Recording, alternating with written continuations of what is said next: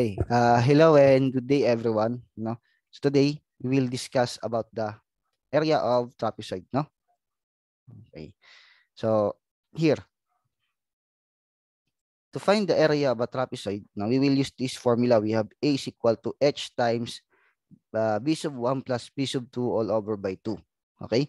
So yung mga B natin dito, ito yung mga bases, upper and lower bases. Now, here to find the area, we need to use the height of the trapezoid, no? So that's why meron tayong perpendicular here, no?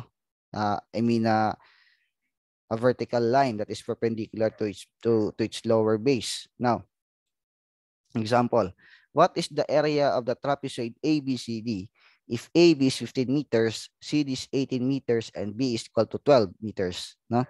AB natin ay yung upper base is 15, yung CD natin or yung lower base is 18, while yung BE or the height, no, or the altitude of the trapezoid is 12 meters. So what is the area? Again, using this formula, no? Substitute your H to BE, yung B sub 1 natin to AB, which is the upper base. Yung B sub 1 natin is CD, which is the lower base, over by 2. BE natin is 12, no? And then yung AB natin is 15. Yung CD natin is 18. So plus 18 yan, all over by 2. Okay? Then, nahin natin to. 15 plus 18. Okay, copy to. 15 plus 18, that would be equal to 33 divided by 2 is equal to, may ganito. All over by 2, no? So 12 times 33 muna tayo, no?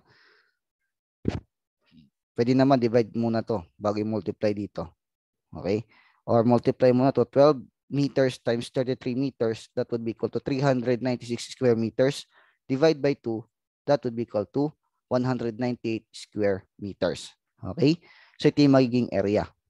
Yung area laging may square doon sa unit niya. Okay? Next.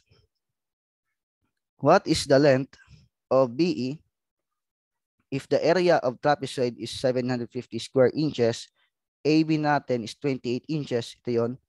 Yung CD natin is 32 inches, ito. So, ang hanapin natin is yung BE, yung pinaka-height ng trapezoid. Now, using this formula, no? Substitute muna natin. We have A equal to your H is BE, your B sub 1 is AB, your B sub 2 is CD, all over by 2. Your A here is 750 square inches. BE natin is unknown, kaya still remain as BE yan.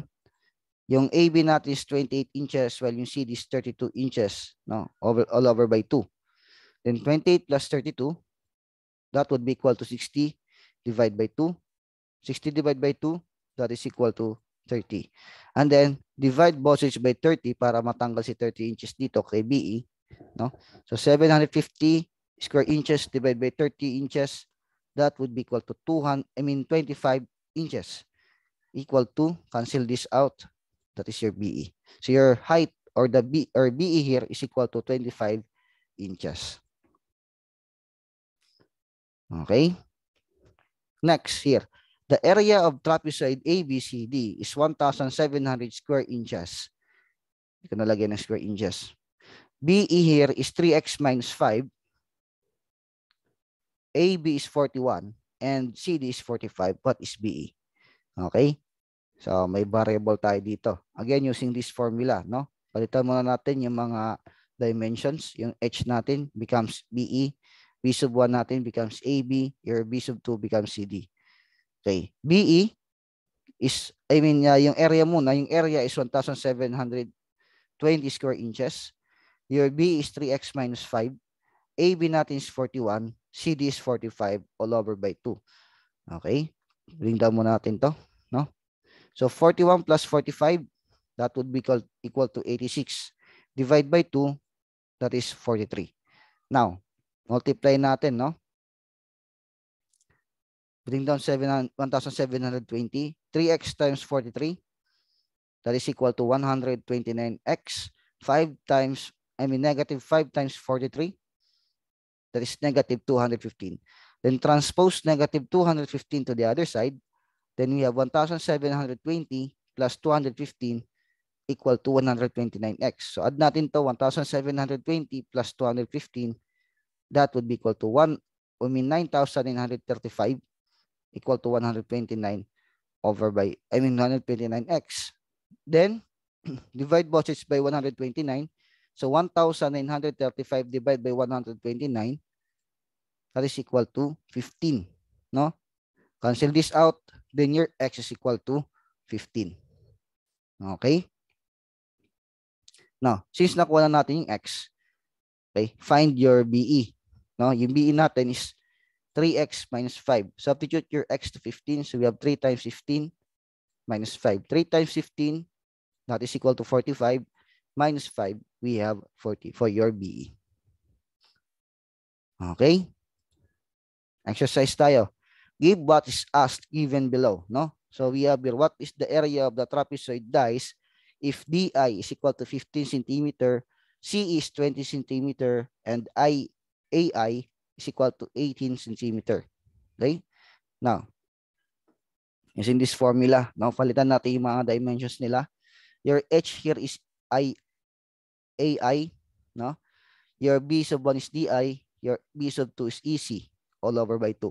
Your AI here is 18, yung DI natin is 15, yung EC is 20. 15 plus 20, that is 35, no? Pwede natin i-multiply muna 18 times 35 or pwede na muna mag-divide. It's up to you. So, but this time, i-divide ko muna. 35 divided by 2, we have 17.5 times 18, that is equal to 315 square centimeter for the area. Okay? Next. If the area of the trapezoid dice is 536 square meters, AI is 16 meters, and DI is 32 meters, what is CE? This time naman, given yung area, ang hahanapin natin yung lower base. Again, substitute muna natin itong mga dimensions natin. No?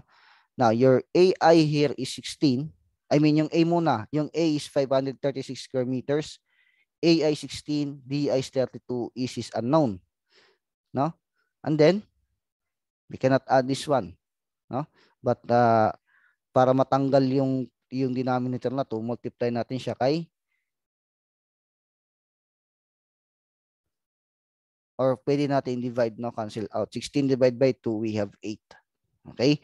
And then now, 8 times 32, that would be equal to 256 square meters. 8 meters times EC is 8 EC meters. Now, transpose natin yung 256 to the other side. Then we have 536 square meters minus 256. No? Equal to 8 EC meters. Now, subtract natin itong dalawa. 536 minus 256, that would be equal to 280 square meters. Then divide both sides by 8 meters. No? 28 divided by 8. 280 divided by 8. That is equal to 35 meters. Then cancel this out. We have EC. Okay. Next, number 3. If the area of the trapezoid dice is 637, AI is 26, DI is 2y plus 1, and CE is equal to 3y minus 2. What is y? Again, substitute natin yung mga dimensions na yung height natin is AI, yung lower base DI, yung upper base DI, lower base is EC. Your A here is 635 square units. Yung AI natin is 26. Then yung DI natin is 2y plus 1. EC is 3y minus 2. Okay? Add muna natin to. Combine the similar terms. We have 2y plus 3y is 5y. 1 minus 2 is negative 1 all over by 2. Then 26 divided by 2 is equal to 13. Then saka natin multiply. Now, 13 times 5y. Ito yung technique ha. Kapag may variable dito sa numerator, ito yung i-divide natin instead of this one. 26 divided by 2. Pwede naman yun. Then now, 13 times 5y, we have 65y. 13 minus 1, 13 times negative 1 is negative 13. Then transpose negative 13 to the other side. Then we have 637 plus 13. That is equal to 650 equal to 65y. Then divide both sides by 65. Cancel this out. 650 divided by 65 is equal to 10. So your y is 10. Okay, that's it. Okay, thank you for listening. And again, don't forget to answer your exercises. Okay, that's all. Goodbye and God bless.